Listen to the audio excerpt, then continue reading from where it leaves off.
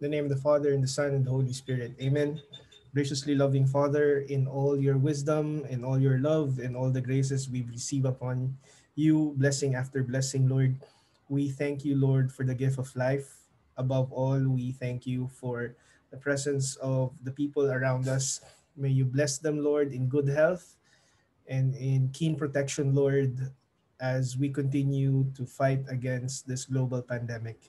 May we be able, Lord, to fully nourish our mind, body, and heart as we continue to achieve our aspirations and our dreams, all for your greater glory. This we pray through Christ our Lord. Amen. St. John Baptist de la Salle, pray Pray for for us. Jesus in our hearts, Forever. Forever. in the Father, and the Son, and the Holy Spirit. Amen. All right. Sige. The rest of the other, did you have class kagina? Wala. Wala, attorney. So, Spanish attorney.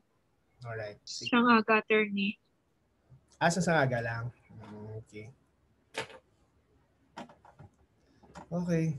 So the rest of the other people in your class, do wala na sila gana, okay lang. They're not here. Or they're coming pa lang. Sige. Okay. So we deal with our discussion first and foremost the concept of what we call marriage. We're through with the marriage regime. Please take note lang gid nga the fourth marriage regime is the one where the union is not blessed with a valid marriage. So that's where the instance where the law would specifically provide what kind of property regime or relation would occur. Please take note the distinction between Article 147 and Article 148. Right? Now, dito na ta sa aton nga... Wait, sorry. Ako mo. Now, we go with our basic concept on marriage. Sige. So, basic points you need to know, including na di ang sa last time ta, that you need to be able to be aware about the family code in general, huh? Right. So, let's discuss under this topic the following. So, be able to know, not know, be able to memorize. Article 1. So, Article 1 is something that you should hold as a fundamental item for you to be able to discuss. There is a concept for you to make comparison between what is considered as ordinary contract and a special contract in the nature of a marriage. So marriage is a special contract. Whereas in ordinary contract, parties can range from 2 or more individuals. As to the parties involved, you can note that there can be more than one party in other contracts. But in marriage, it's an exclusive contract where only 2 parties are allowed or are involved. Now, this is of permanent union, of which the dissolution cannot be left to the discretion or any of the parties. All right?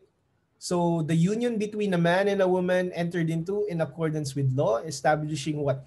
Conjugal and family life. Marriage is the foundation of the family and is an inviolable social institution whose nature, consequence, and incidents are governed by law and not subject to stipulation. What is the exception? The one that we previously discussed. Family regime or property regime or property relations can be fixed prior to the celebration of the marriage. Right? Now, in points that you need to understand, marriage is a basic civil rights of a man, fundamental to our very existence and survival. The freedom to marry has been recognized as a vital personal right towards the pursuit of man's happiness. Despite being a sacred obligation, it is still considered as a special civil contract. It is elevated to a higher status than ordinary contracts. What are ordinary contracts that you might be aware of? Number one, there can be contracts wherein a contract of employment. Whenever you get to be employed by some institution or some individual, you may enter into a contract. But of course, you can simply end your contract in a different capacity. So for instance, I want to resign. I have a better employment that is going to be present next month. You cannot do that to the marriage. You would say, I found a better wife. I found a better girl. So ma-resign ko bilang your husband. No. That's why it has become an inviolable social institution. Something to which our state has personal interest, not just necessarily personal interest, but one that is given in a capacity where state needs to intervene. So a contract to marry, unlike other contracts, cannot be modified or changed once it is executed and it is formed between the parties. They cannot be altered. Notice that in a contract,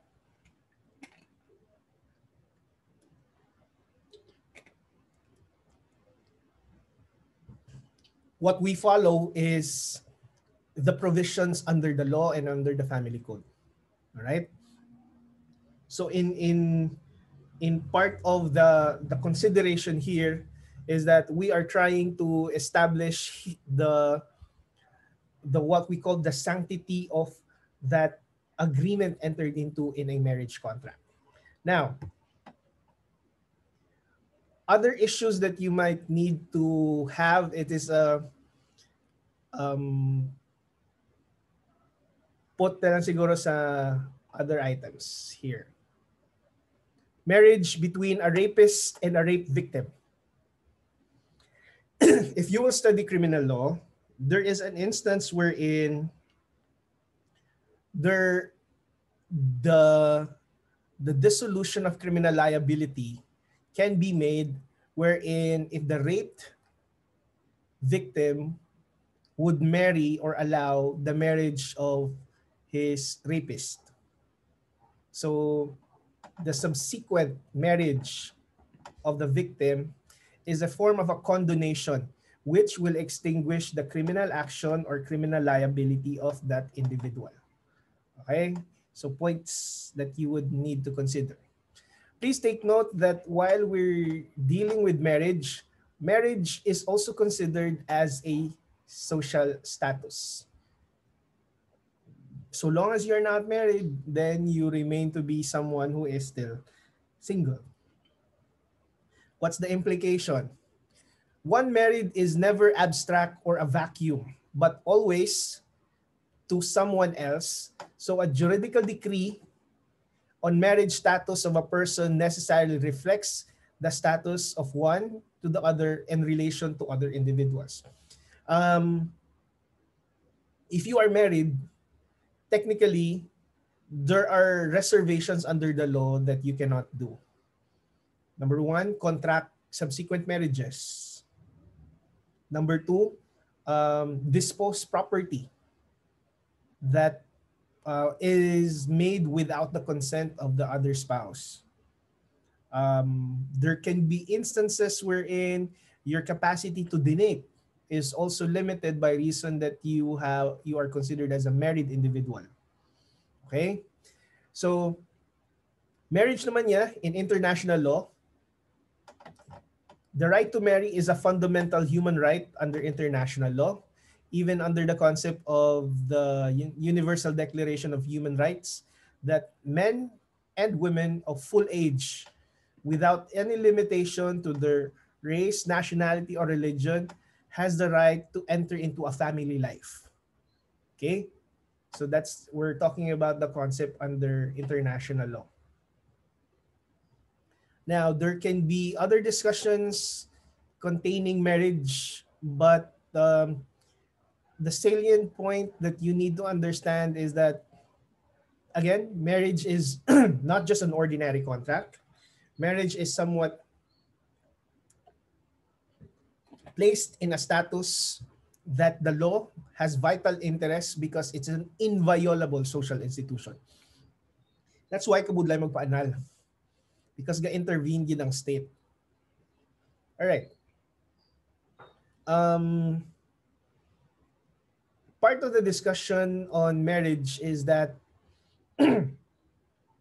we'll get to discuss laws governing validity of marriage. This you can relate when you're talking into the issues on Lex Loci Celebrationis. So be mindful that when you're trying to create the relationship of a husband and wife, the question is, do they understand that there requires a mutual love, as we've already discussed? Mutual love, respect, duties, liabilities for each of the relation. There must be a valid marriage. Now, sige. We come to the terms under Article 2 and 3. Very vital are the requirements made and signified under the law. No marriage shall be valid. It's a declaration that is prohibitory. No marriage shall be valid unless the essential requisites are present. Legal capacity of the contracting parties, who must be a male and a female. Meron yun, mga question. What if nagpa-sex change, attorney? What if nag-change ang iya status? What if nagawa na siya? Then we will answer that later on. Essential is that consent must be freely given in the presence of the solemnizing officer. When is that? Made during a marriage ceremony. That's why you make the distinctions of essential requisite from a formal requisite. The formal requisite is enumerated under Article 3. Basic formal requisite, your solemnizing officer must be authorized. There it will enlist several reasons or several individuals who can solemnize a marriage. Valid marriage license except in cases provided in Chapter 2. Now, this can be tricky, but this has been a vast source of our what we consider as questions when you're taking the bar. Marriage ceremony which takes place with the appearance of the contracting parties before the solemnizing officer and the personal declaration that they take each other as husband and wife in the presence of not less than 2 witnesses of legal age. So the marriage ceremony, you subdivide this to 3 other requirements. It takes place in the presence of the contracting parties. It is done before the solemnizing officer. There is a declaration that they take each other as husband and wife. And then the 4th one is that it must be attended by not less than 2 witnesses of legal age. Okay? So formal requisite. The absence of any of the essential or formal requisite, please take note, absence lang nila, void na dayon. Okay? It's void ab initio. While we would consider what is a defect in the essential requisite, it will only be considered as voidable. Essential requisite What is the effect if there's an absence of consent that is freely given? Void. What if there's only a defect? Say for instance, the consent that he is giving was not made in the presence of a solemnizing officer. Then that becomes voidable. Irregularity, you attach it naman niya to formal requisites. The irregularity of a formal requisite will cause what?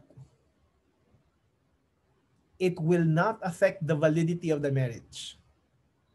But note that the individual who is responsible for the irregularity may be civilly, criminally, and administratively liable. What do you mean by that? A concrete example is if the marriage license was obtained in fraud, such as you just paid a staff from the local civil registry to issue something, then that becomes an issue. Because in doing so, that person can be criminally liable and administratively liable, causing the irregularity for the release of a marriage license. Later on, you would realize that there is a limit to the license. Okay. If I ask this in advance, how long is the life of a marriage license? Around 120 120 days. days. 120 days, attorney. Ila? 120 120 days. days. All right. So it's limited to a certain time. Saan mo siya ma-start ang 120 days? After the 10th, the completion of The the 10-day publication. After that? 10-day the 10th day. publication. Ang ara sa layi na da, aring diferensya, sinadi kay kung ikaw ang nagpakasal, ikaw ang nag-apply sa imong ano siya tawag ng marriage license, it's actually upon the issuance of the marriage license. But under your provisions of family code, it's after the publication. But you can reconcile it nonetheless. So what happens if there is an expired marriage license? Nagpakasal ka, expired na ang marriage license. Void, attorney. Is it void by reason that there is a defect in the irregularity in the formal requisite? I think attorney, it's Yes. irregular, What attorney? attorney. Yes, sir. Is that irregular? Because I think the solemnizing officer should check the marriage license. And if the marriage license is expired, therefore, you shall be liable. Okay. Sige. Here's a principle of law. An expired marriage license is equivalent to a no marriage license. Therefore, it may take into effect as a void marriage on the same reason that such marriage license is no longer effective. Okay, sige, we're going advanced with ourselves, but it's a nice discussion actually when you're trying to... Attorney, question. Yes, we get. How about if the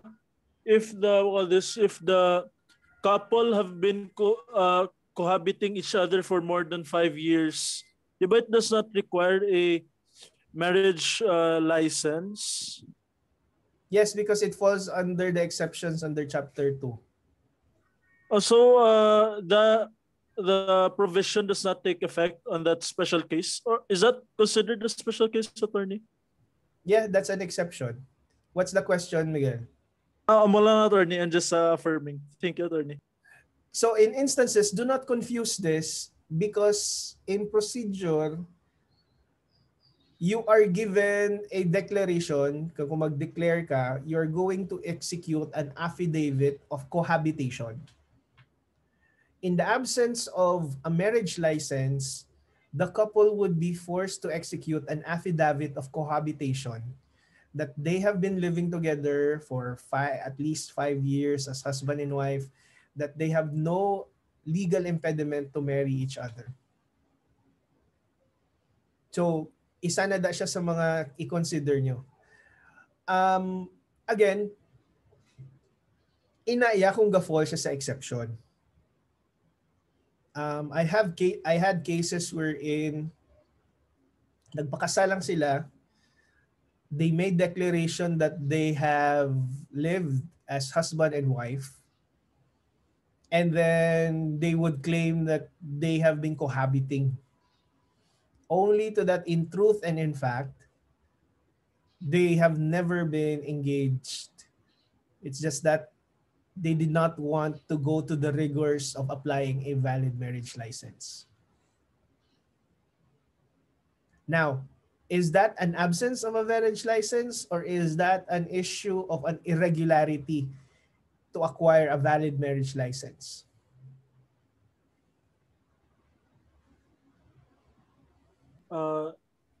It is an issue of irregularity, attorney, because it was stated in fact that they have not been cohabiting with each other for more than 5 years. Okay. All right. So that can be an issue of an irregularity to secure a formal requisite. Okay? But, well, sige lang. I'll assign to you certain cases so that we can reconcile everything. Okay. So, points you need to consider. First one is legal capacity. Under the new family code, the marrying age is 18 years old. If any of the parties is below 18 years old, the marriage is void, even if there is consent.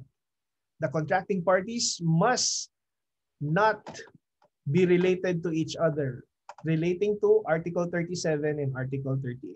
So please try to memorize 37 and 38 because these are your references in terms of providing a decision whether it falls under void or voidable marriages. Void marriages or voidable marriages. All right. Now, legal capacity to marry is related to capacity to act under Article 39 of the Family Code, the Civil Code, because it limits your family relations. Hence, an already married person cannot marry unless his previous marriage has been nullified, annulled, or in this case, falls under the bigamous marriages under Article 41 of the Family Code. Now, here's what you need to understand.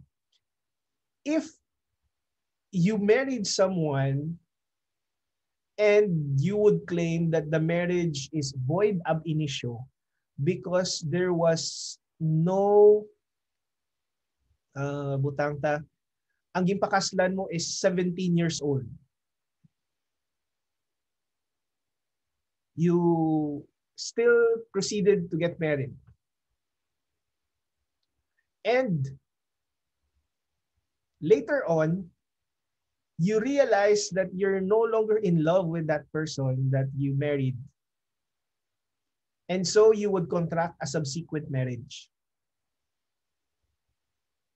Can you claim that since void ab initio means it's already void from the very start, meaning it does not produce any legal effect or whatsoever, I can simply proceed and marry another individual? The answer to that is no. For purposes of remarriage, one needs to secure a decree of nullity.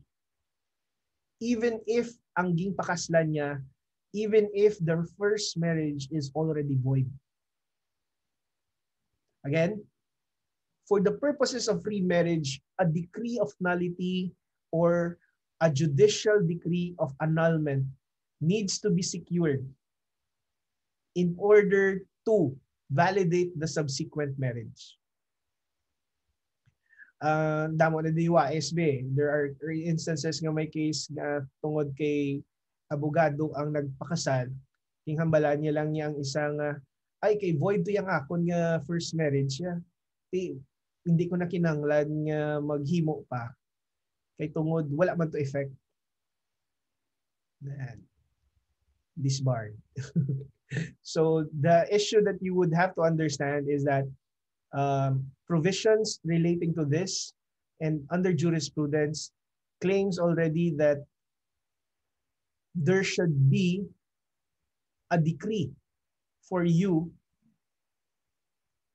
to close that chapter in your life of your first marriage in order to move on to your subsequent marriage. Now, issues that you have surrounding here. Contracting parties must be of different sex. Marriage is a union founded on the distinction of sex. The law likewise provides that the contracting parties must be a male and a female. Attorney, what is the effect of sex change? Ari na. In Silverio versus the Republic, the issue here is whether a person who had a biological sex change from male to female through sex realignment surgery can amend his birth certificate to reflect a change in sex to get married to his partner. The Supreme Court ruled that it's not. They rejected the said petition and ruled that sex is determined by visually looking at the genitals of a baby at the time of his birth and is immutable, and that there is no law legally recognizing sex realignment. However, there is an exceptional case, the Republic versus Kagandahan. Here, it's more of a congenital adrenal hyperplasia, which is a condition where the person afflicted has both male and female characteristics. Ano na siya ganyang short term sinade? When you have both male and female sex organs? Hermaphrodite. Hermaphrodite. Duto? Hermaphrodite. Hermaphrodite. Duto na batian ko nga isa? Intersex. Attorney. Hermaphrodism. Hermaphrodite. So in this instance, they relax the law that they provide. Because here, one who is afflicted with both male and female characteristics and organs that thought genetically a female and secreted male hormones and had no breast can sought to amend the birth certificate from female to male. So the court ruled, we consider that the person as an intersex individual or an hermaphrodite granted the preference to which kind of sex he would prefer. So if he considered to be a male person, thereby allowing the amendment of the birth certificate of that person from female to male. Okay? Exceptional lang yun niya ang case ng Kagandahan. The general rule, sex change or sex realignment by reason of whim or preference without any of a medical condition or pre-existing conditions such as the congenital adrenal hyperplasia, then the general rule is that we will not allow sex change as basis for validating a marriage. Attorney, question. How many times are they allowed to change? Like if you have CH or hypermorphia, sorry, what's the term Merkel? Aphrodite? Hermaphrodite. Hermaphrodite. Yeah. Hermaphrodism. Hermaphrodism. How many times the attorney allowed? Once lang. And what age? Is it on the age of majority or upon birth? Sa discretion of the parent? Wala na siya actually ging state because hindi siya maging gusto restrictive. It can be that at an early age, it came from the choice of the parents rather than the individual. So that can be a problem. So as of now, the basic circumstance relating to such facts will have to be evaluated. Okay? All right, so authority of the solemnizing officer. Solemnizing officer may be one of those enumerated in Article 7. Sino na sila? Article 7, incumbent member of the judiciary within the court's territorial jurisdiction. You need to understand that judges who are part of the regional trial court only within his judicial region can he or she marry an individual.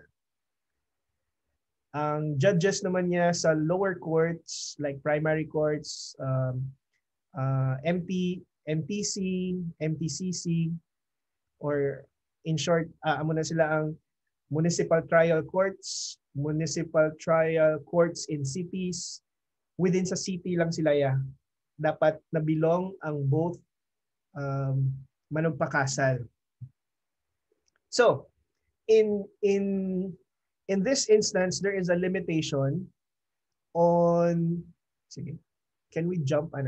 We'll jump to 7. Alright. Here. So, incumbent members of the judiciary within the court's jurisdiction. What about those members in the judiciary, attorney, are sa Court of Appeals, sa Supreme Court, Ombudsman? They can be allowed and their scope of jurisdiction is nationwide. Okay? So, may mga problem na ginahatag nga, what if retired na ang judge? Siyempre, wala na siya authority. It was very funny wherein my batchmate ko nga nagpalapit sa akin, attorney, pwede ka nakapakasal sa amon? Hindi pa kuya judge. Ay, judge lang nagali? Oo, judge. Unless ka nangin minister ko sang amon simbahan, pwede ta kay kasal. So that falls under the second part. Any priest, rabbi, imam, minister of any church or religious sect, duly authorized by his church or religious sect, registered with the Civil Registrar General, acting within the limits of his written authority granted by the church or the religious sect, provided that at least one of the contracting parties should belong to that solemnizing officer's church or religion sect. So dapat at least isa sa inyo na belong sa inang religion, sa inang sect. Attorney, kung kulto lang kami abi attorney, problem sinada, is your kulto registered? Tamangkot sinada. It sounds funny, but the requirement of religion or religious sect is it has to be registered. So say for instance, with no offense, but this is actually considered as a cult, ang mga Rizalinos, the ones that they consider Jose Rizal as a god, and then consider him as one wherein ang iban sa Ilaga, they're conducting or praying for, they're venerating Jose Rizal.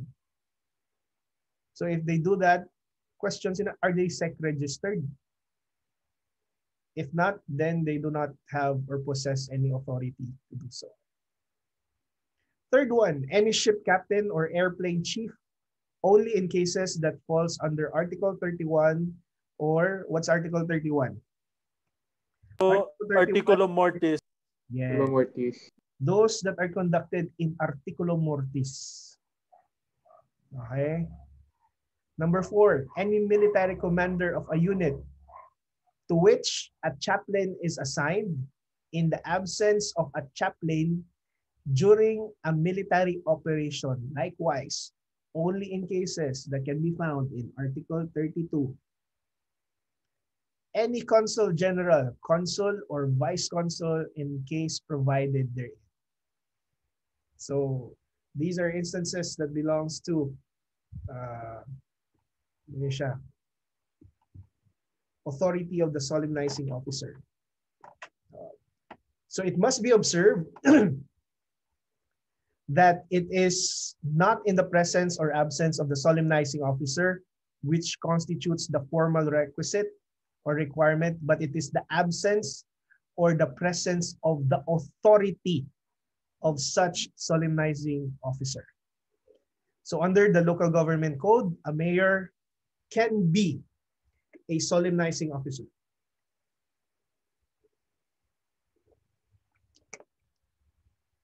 So pwede, mayor. Pakasal kay mayor. All right. Authority of the officer or a clergy shown to have performed the marriage will be presumed in the absence of any showing to the contrary. So kung clergy siya, patish kamo nga pwede siya ka-perform, then okay lang. Solemnizing officer is not duty-bound to know whether the marriage license have been duly or regularly issued. This answers the previous question earlier. That a solemnizing officer is not duty-bound to know whether a marriage license has been duly or regularly issued by the local civil registrar. All he needs to know is that a license has been issued by a competent official. Next, considering that the consent of the state is given through a solemnizing officer, duly authorized by the law, his or her very position as a marriage solemnizer is affected by public interest. That criminal penalties are even imposable against a person who solemnizes a marriage without authority. Gina-penalize gani ang mga judges nga na-retired na tapos hindi pangkasal pa niya mga iba niya tao. Very dangerous. Now, let's go to valid marriage license. Valid marriage license. In a valid marriage license, wait, let's go to valid marriage license. A valid marriage license must be issued by the local civil register at the place where the marriage application was filed. It has a lifetime of 120 days from the date of issue and is effective in any part of the Philippines. The date of issue is the date of the signing of the marriage license of the local civil registrar. Okay, so please be mindful of that. Deemed canceled at the expiration of the 120-day period. Marriage license not effective if it will be used as a marriage license to be able to solemnize marriages abroad. Other requirements of marriage license are merely directory. The fact that a party to whom a license is issued is represented therein by the name of another, is represented therein by a name other than his true name or had his name spelled wrongly will not invalidate the marriage solemnized in the authority of such license. I had a client before. Malapit siya. Attorney, sala ang spelling sa ngalan ko. Ano kasala sang spelling sa ngalan mo? Kulang letter A. Okay lang na. The attorney, pwede niya na ako bulagan? Yan. Not an issue. So at least, you would think that these are valid, those are trivial questions. But really, there are people who are ignorant would ask you, the attorney, pwede ko na siya bulagan niya kay sala niya yung spelling sa ngalan niya, sa kasal kami. Or proud pa siyang iya ang ngalan ang sala nga pag-spell. Tiyan mo na gambal ko, hindi man na siya valid ground para i-annul mo ang imong kasal. Di kayo attorney, sala, hindi ni ako. Pamo ka na din. Pero nagpirma ka sa marriage contract niyo. Ay ko, attorney, ipirmahan ko ate sa kabuang. Kung hindi to ikaw, tinga nagpirma ka. Kay sa labi ang ano. Kay sa mind mo, gusto mo, kung hindi ni maging successful ang marriage niyo, may rason ka para maglagyo. Hindi man nato niya. Kadlo-kadlo lang sa diyo. Okay. Niya mga tuod nga storya sa paya sang bukid. Commission of perjury or deception on the part of the contracting party as to their age in order to avoid statutory requirement of parental consent is not a cause to invalidate the marriage obtained through such license. So there are others who would falsify their age because in the marriage license, di ba, ages 18 to 21, anong kinanglan? Parental consent. and Consent. Ay, 21 above to 25 Parental Advice. advice. And that's why very crucial din niya mga blessings sa mga parents. Kaya attorney, hindi gusto magpakasal, hindi sila ni mama gusto magpakasal ko. Hindi ko nila tagaan sang parental advice or parental consent. So anong gusto nyo? Anong himuon nyo? Sige. Suggestion. A guardian, sir. Pwede. Legal guardian. Other guardian. Sige, ano pa? Mahula 3 months, attorney. Tapos mapakasaliwat. Una. Ano pa? Sa mga illegal mga dark, mga illegal. Patyo ko na lang parents ko para hindi na sila kahata. Grabe, no? Para lang makakasal ka. Grabe. Yeah. Joke lang na hindi nyo ginapag-imon. No woman or man is worth than your parents. Please note that. So, be mindful of the consent and the advice given by parents for the issuance of a marriage license. Marriage ceremony, things that you need to know. The family code only recognizes a ceremonial marriage. This means marriages which are solemnized by persons duly authorized by the state. The family code does not prescribe any particular form of marriage ceremony.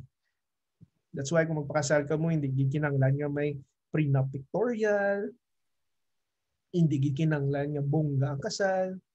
Pwede lang sa Zoom, attorney. Tapos naka-background lang be attorney. Kaya di ba hindi man prescribe any form of marriage ceremony? Ang marriage ceremony, pero required ka mo to be in the presence of the solemnizing officer.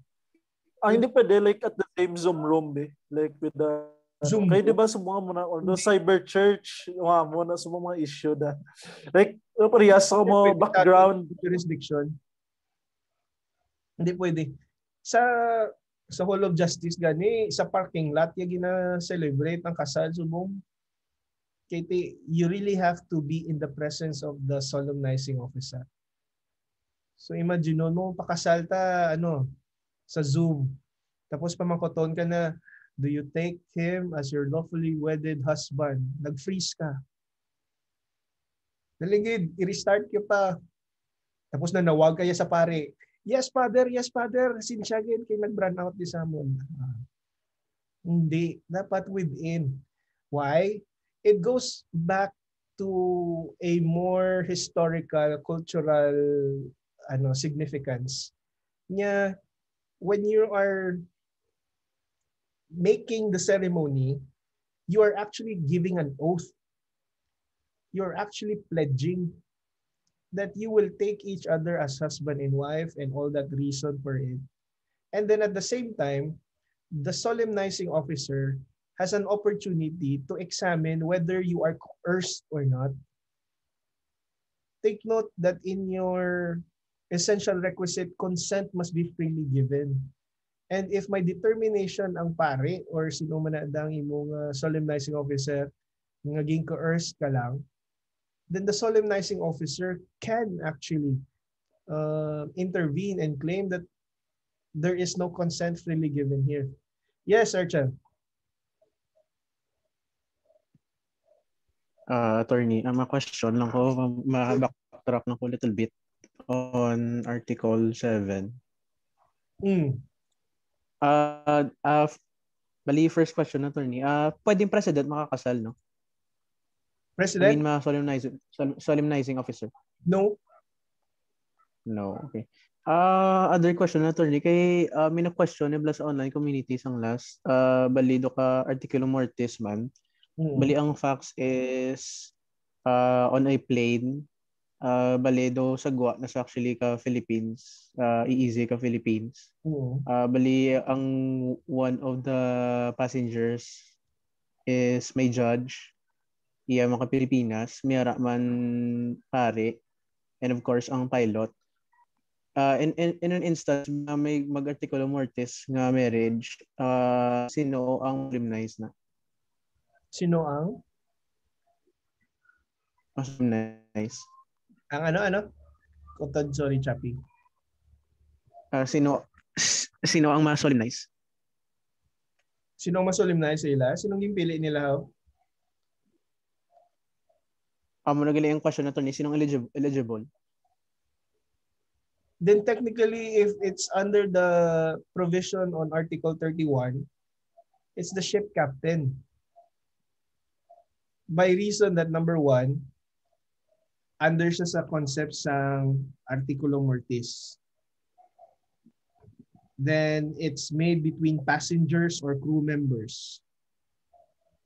And there is that qualifying incident of being in Articulum Mortis. Ang judge naman niya, unless he is a judge of a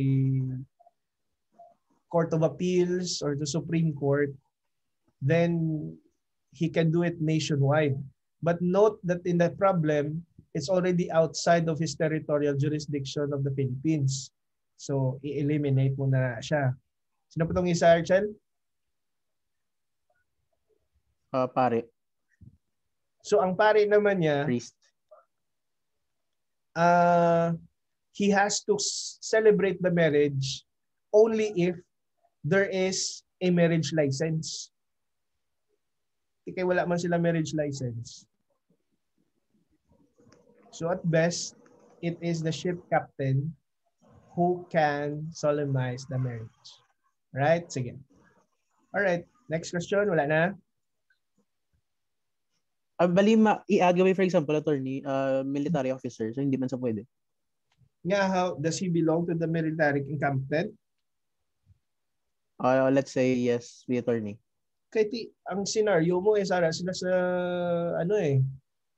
sa ship, sa airplane. And it is no longer within the zone of the military operation. Okay. Di paano ba, attorney, kung gin-choose nila ang nag-solemnize being ship captain, bali, is it still valid, ang marriage? What do you think? I think valid. Okay, in good faith na. Really? Valid yapon? Pero I don't know. I don't know, attorney. Pero is not there. Sige. Study your family code. The answer is actually there. The answer is very practical. There was no authority from the solemnizing officer. That's why you need to look at the conditions on when is the authority operational for any of those individuals enumerated under Article 7. Okay? So say for instance, those instances, it falls under Articulum Mortis. So you need to look into that. Are they in Articulum Mortis or not? Right? Pero there's nothing that prevents the individual to claim that may pagpanggaanay nila. Pagpanggaanay lang mo yan sa daso lang pasal. Alright? Sige, thank you, attorney. Sige. Attorney, affirmation lang. Upon reading the articles presented, meaning, maski ano pa hambalon kasimbahan, like for the Catholic Church, for example, hindi pwede manal ang kasal nyo. If the state allows manal kasal nyo, maanal gagapon. Nabalido pa consensya lang ng church. Under civil law and under canon law. Okay? I'm familiar with our Roman Catholic doctrine. So there are instances wherein pwede kaya ka pa-annul marriage mo sa church nga canon law.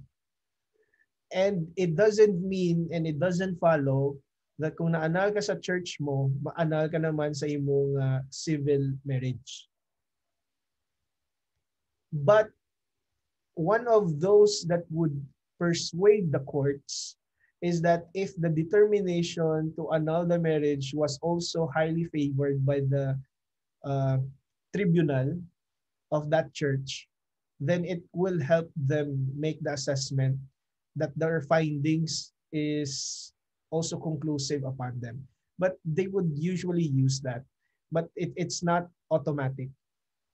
So in the same vein, that an instance wherein the marriage in the civil law is annulled, king annul na sang courts, and then wala ka pa annul sa church, pwede kaya ka pakasal sa lain mode, such as you're trying to get married again sa judge, pakasal ka naman sa consul, but you might be prevented from getting your ceremony or your marriage through the church wedding. So that can be an issue. Yes, Barry? Attorney, may question lang ko, di ba? Sa Articulo Mortis, the attorney, what if ang solemnizing officer is hindi na makita sang both parties, or like siya ang napatay attorney, then according to Article 23, it is the duty of the solemnizing officer to furnish the original marriage cert. So what will happen to the marriage? The marriage will still be valid if it falls under all the requisites for Articulo Mortis. It's just sino attorney, sino like ma-process or like sila lang affidavit declaring that they were married. Kung wala yang kung say for instance, wala yang solemnizing officer for that, then they can the spouses or the parties would execute it on their own, submit it to the local civil registry and have it recorded. Okay. Thank you, attorney. Sige. Yes, Vince. Excuse me, attorney. Since we're on the topics at Articulo Mortis, attorney, does the solemnizing officer need to also send it to the local civil registry office na married sila, or hindi na, attorney? Your question is marriage made in Articulo Mortis? Yes, attorney. And then the subsequent requirement to register it? Yes, attorney. Actually, for the marriage to be registered as valid, primarily, again, as a rule of thumb, it is the solemnizing officer who would submit and the surrounding circumstance on how such marriage took place without the benefit of a marriage license. Okay, attorney. Okay.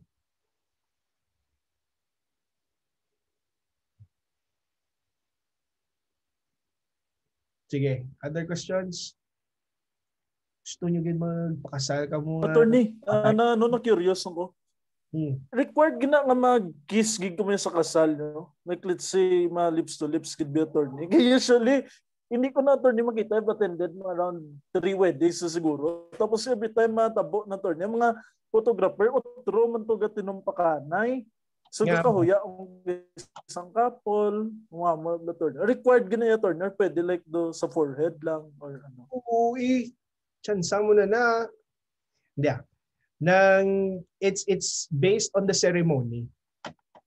Though there is nothing wrong with that, kung ang issue mo is kinanglan mag-kiss, well, that is to manifest, wala? There's the idiomatic expression, you seal it with a kiss. Kung baga, that's the pirma. Alright? Ano pa? So, Attorney Arya, of course, we've read the case man of Chiming Joy nga may 1 year allowance before ka mo mag-honeymoon, or you could amo lang, attorney, like a period bala ka validity of honeymoon, attorney. Is that only 1 year? Kaysa like Chiming Joy mga 1 year lang problem mo. So like after after 1 year maka. Yes, attorney. Pwede na, like, depende lang siya, like, 2 years after B, or dapat after 1 year, gid na. You go back to the very premise of when does your mutual obligation commence? Just like when you're the same with your economic or property relation should commence. The mutual obligations that we've previously and earlier discussed before marriage should commence also immediately after the celebration of the marriage. Oh, thank you, attorney. Kay matyagang ko na ka-pressure kasi mo na eh. So, muna ba? Pina-pressure sa imo? Sige ba, si may limit na tapos ma-void na ako nga attorney. Ariel. Pakita ko ya kung ano ka-importante ang case sa kasal. I'm going to show you my same day edit sa akon nga kasal. Nalang ni siya. Commercial lang ni siya.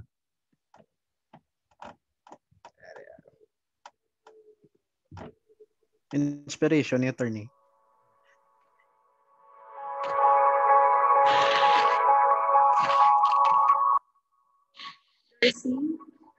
This morning I woke up and I'm in this place. A place where everything feels right. My heart is calm, my soul is lit, my thoughts are positive, and my vision is clear. I am at peace where we've been, at peace with what we've been through, and at peace where we are headed.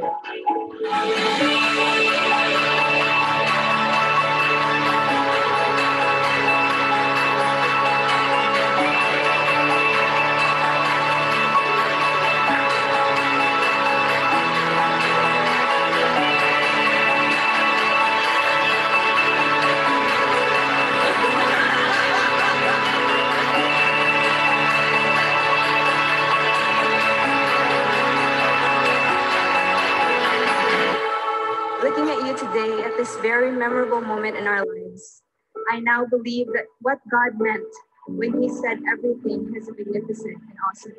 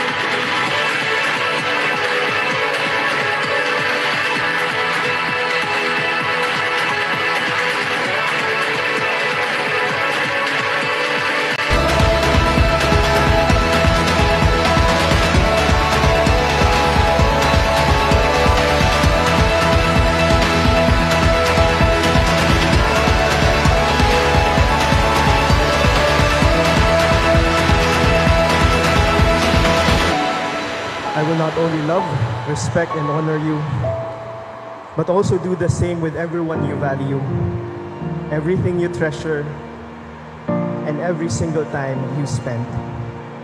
Because these are the things that complete you. Because having you in my life is God's greatest blessing. Because I have never felt so much love, respect, and honor by the way you have given me. You're the one I've waited all my life for. You're the one I'd lose it all and die for. And as the sun transforms into the moon, I pray we never lose the fire of our youth. No, I'll never stop chasing your heart, my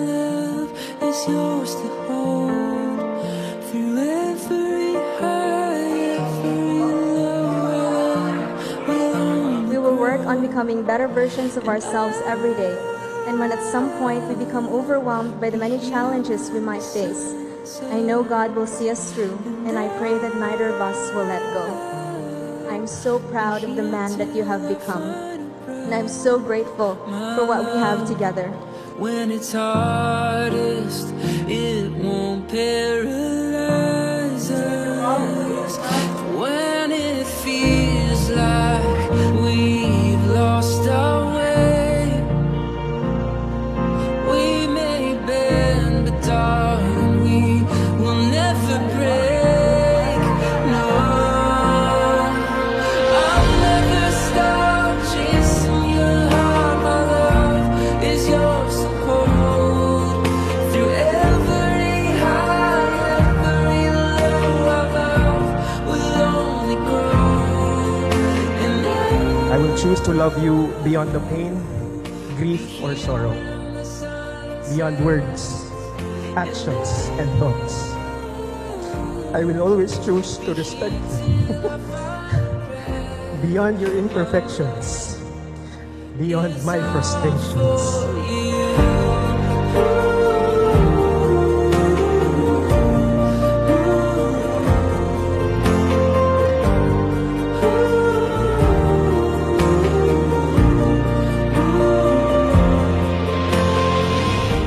take my hand and we will feel the wind upon our shoulders. Together we are stronger. Oh, together we are stronger. You know, I was really excited to walk down the aisle as your bride, but now I realized I'm even more thrilled to walk back down the aisle as your wife.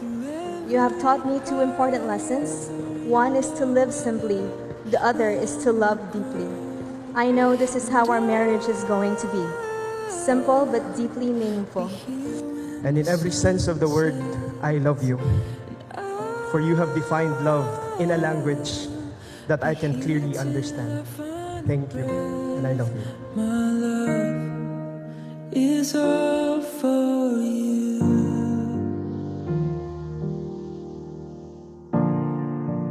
It's all for you.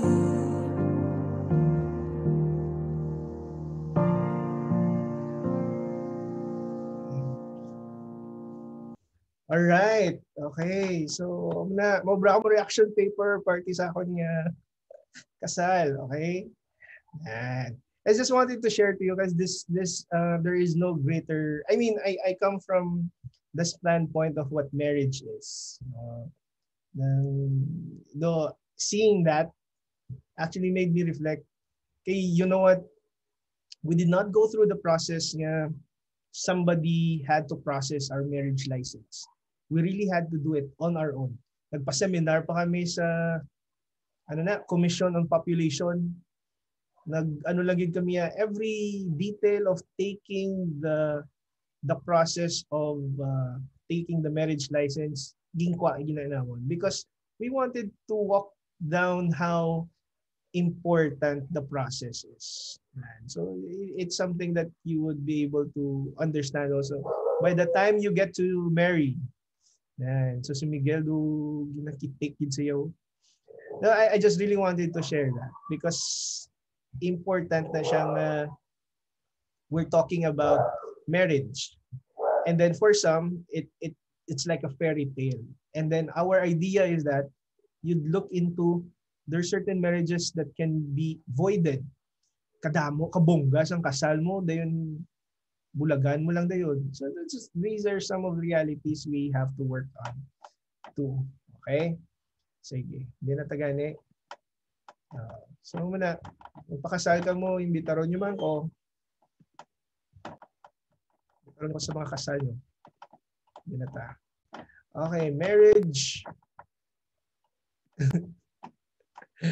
Witnesses in a marriage ceremony. Here you need to understand that the two witnesses must be of legal age.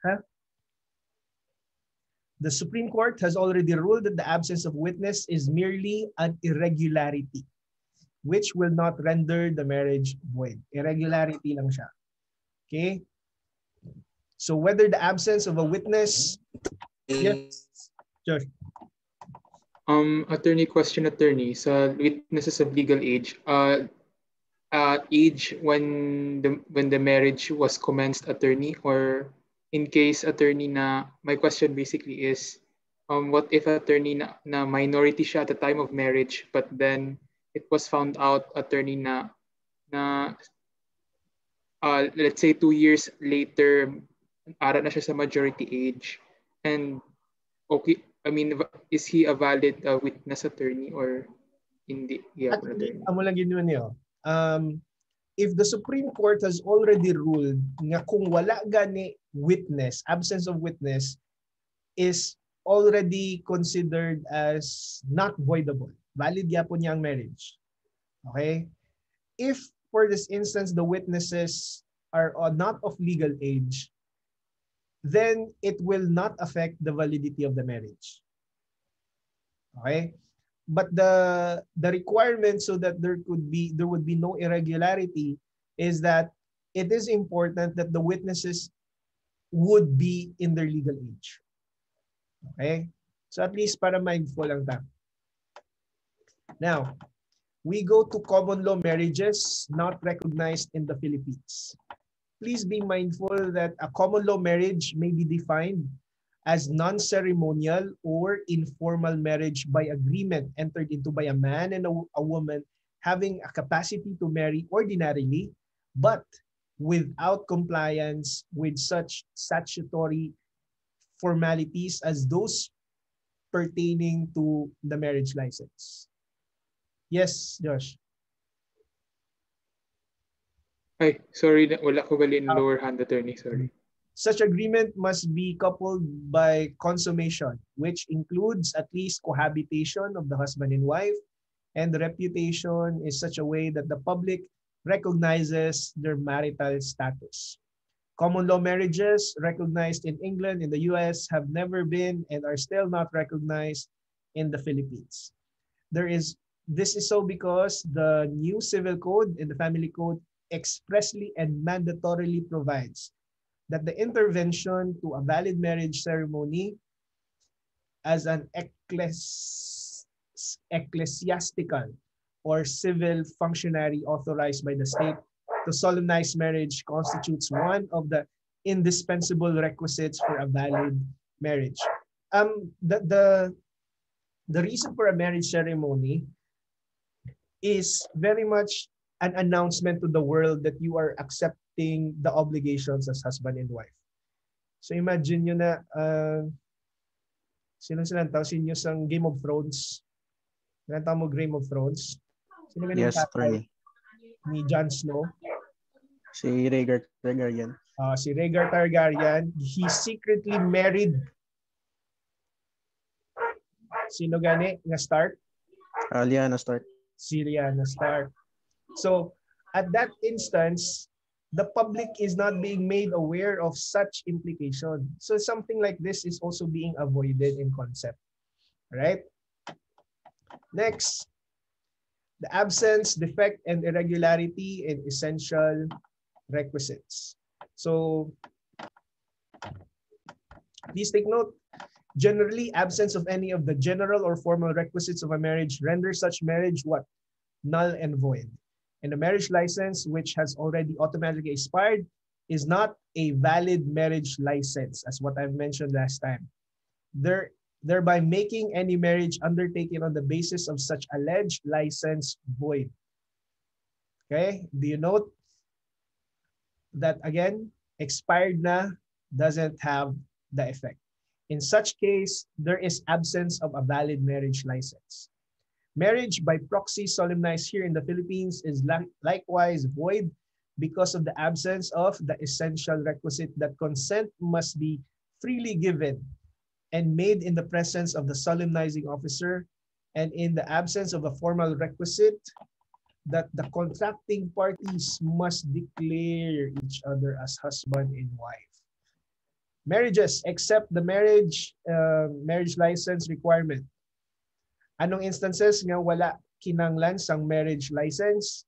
As you mentioned and you've studied, marriages in articulo mortis, marriages of two contracting parties living in places where there are no means of transportation to enable them to appear personally before the local civil registrar, marriages among Muslims and other ethnic cultural minorities performed in accordance with their practices, and then marriages of couples without any impediment to get married, living together as husband or wife for at least 5 years. Right? These are instances wherein marriage licenses are not required. Right? Be able to know that. Now, what else? Another exception is marriage solemnized by a person without the authority to solemnize marriage, provided that either one of the contracting parties believed in good faith that such solemnizing officer had the proper authority. Defects in the essential requisites of marriage make the marriage merely annullable and voidable. Defects ha, mag-defect. Lain ang depekto, lain ang absence. Okay? Specifically, these defects are enumerated in Article 45 and 46 of the Family Code. Irregularities in the formal requisites do not affect the validity of the marriage. A judge who solemnizes a marriage without having been shown a valid marriage license and merely requires the submission of a marriage license after the marriage ceremony is considered to be administratively liable. Some irregularities which do not affect the validity of the marriage. Ari mga example. Absence of two witnesses of legal age during the marriage ceremony. It will not render the marriage void. Huh? Irregularity that does not affect the validity of the marriage. Kung ang witnesses mo not of legal age, no issue. Valid job. Other instances, Ariel, numerata. Absence of marriage certificate. Sorry. Absence of a marriage certificate doesn't invalidate a marriage. No, attorney. Sorry, Ara? No. Archan, ano? You asked a question, attorney, if it invalidates the marriage. No. Yeah. All of this list does not invalidate a marriage, but these are irregularities sa formal requisites. Marriage solemnized in a place other than the public chamber of the judge or in open court, in church, chapel, temple, or in the office of the consul general or consul, vice consul. It does not invalidate the marriage. That's why there are certain judges nga very particular nga sa court lang nila, but if the judge is invited to celebrate or solemnize it outside but within his territorial jurisdiction, it will not invalidate the marriage. Irregular lang siya, but it will not invalidate it. Another, issuance of a marriage license in a city or municipality not the residence of either of the contracting parties. Why is that not a reason to cause the void? Why? Because the marriage license is effective anywhere in the Philippines, di ba? As you've read, 120 days, effective nationwide. But the issue here, attorney, is that they're not residents of the city or the municipality. Maski na, kay ga-apply sila yung license. Parehas mo na blang hindi ka taga Bacolod, nag-apply ka license sa Manila for your driver's license. Does that invalidate your driver's license? Simply because you were able to acquire your license outside of your actual residence? No. Unsworn application for marriage license. Wala kang nag-execute sa affidavit. Yes, Herc? Yes, sir. Nang tsakto na, sir, nga wala. Nang it does not invalidate ng imo marriage license kung wala ka nag-apply sa imo gid nga city bla sir ako nag-apply ka sa iban, sir. Kay may mga cases man sir mo nga gakita ko man sir nga kay sa kay tita nga mga taga diri man sila sir pero ga-apply sila sa Bacolod, sir. Yeah. Tapos muna sir. Palagi na siya kaso. Kay number 1 again. Thank you for validating that. The issue of the application still runs through the same requirement of publication. Okay? Ang problema man lang nila ang sa iba, nabalo nila nga sala na siya kay tungod hindi kagid taga dira dapat dira kagid. Hindi na siya automatic. It doesn't have to. So it's expanding your knowledge over this. Next, failure of the contracting parties to present original birth certificate or baptismal certificate. It will not invalidate the marriage. Irregular lang siya, yeah, pero it will not invalidate. Failure of the contracting parties between the ages of 18 to 21 to exhibit consent, parents or persons having legal age to them in the local civil registrar. Irregular lang siya, pero it will still validate the marriage. Failure of the contracting parties between the ages of 21 to 25 to exhibit parental advice, still valid ang marriage. Irregular lang siya. Failure to undergo marriage counseling. Doesn't matter. Marriage is still valid. Failure of the local civil registrar to post notices. Niya makasuhan niya local civil registrar for it. Issuance of marriage license despite the absence of publication. Wala gyapon kaso. In all honesty, isang nag-seminar kami to sa Commission on Population. May nag-attend sa seminar na mo niya, naka-wedding dress na siya. Kaysa hapon, iyak sa amutong adlaw, iya man nga kasal. Ti ang gahatag sang seminar, gambal siya, gaka-pressure ko diyo. Kay gatulok si madam sa akon, kag si sir, ang aton nga seminar 2 hours ti dapat. Ti kay gahulak na si judge sa ila ko na sa ti anon ko pa ni ti syempre pirmahan ko na lang yun ni. Ti mangkot sila diyo. Ti okay lang na. Ti irregular siya pero it will not invalidate the marriage. Failure of the contracting parties to pay the prescribed fees for the marriage license. Uy, gini kaso. Failure of the person solemnizing the marriage to send copies of the marriage to the local civil registrar doesn't affect the validity of the marriage. Failure of the local civil registrar to enter the application of marriage and licenses within the registry book. It will not invalidate the marriage. So here, breach of promise to marry is not an actionable wrong, but preparation for the marriage and the publicity is palpably and unjustifiably contrary to good customs. Now, here's some class discussions I'd like to emphasize. What is prohibited under trafficking laws in making women? Let's skip that. Laws assume trafficking is an overt act, but of course is covert. Marriage is a status because you are not married in a vacuum. When you change your status, there's a need to inform the world since you are married to somebody.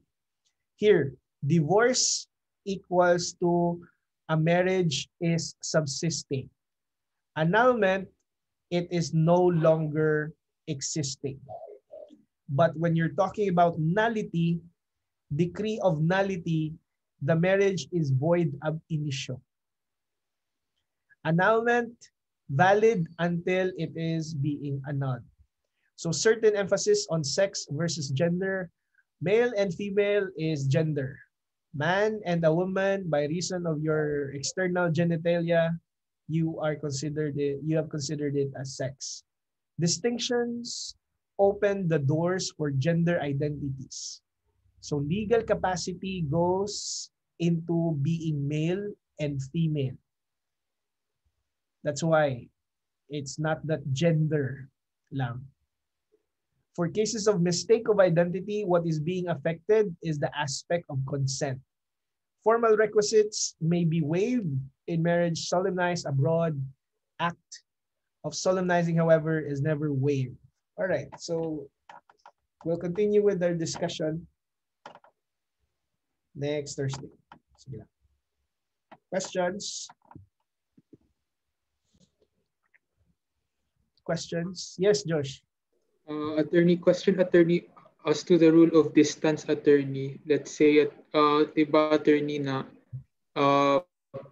if a couple has no means of transportation, they cannot get a marriage license. They can still validly get married, attorney. But what is the rule of distance attorney?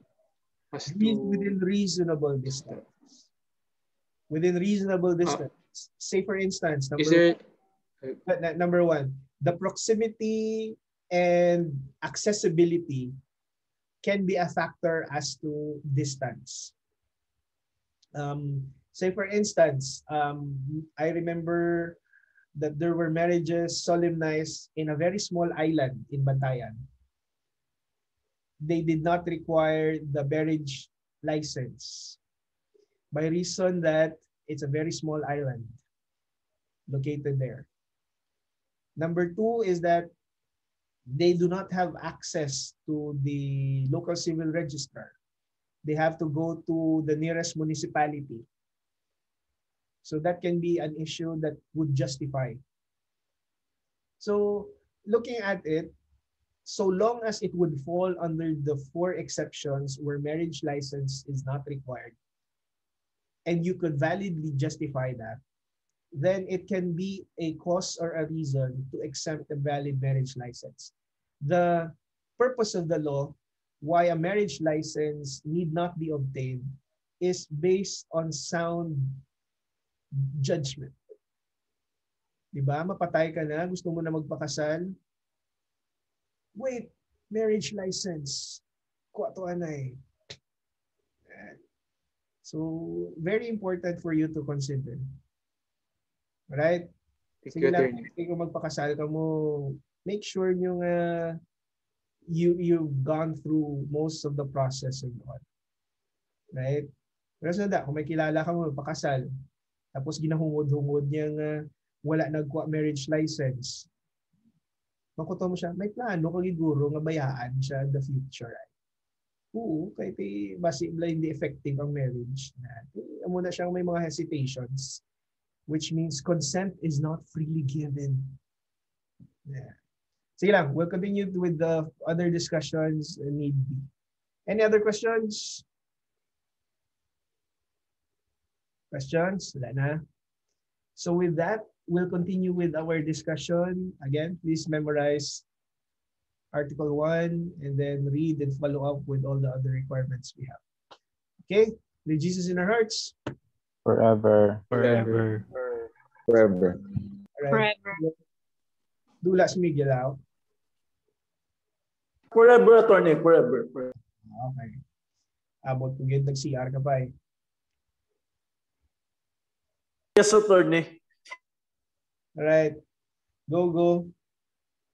Thank you, attorney. Thank you, attorney. Thank you, attorney. Thank you, attorney.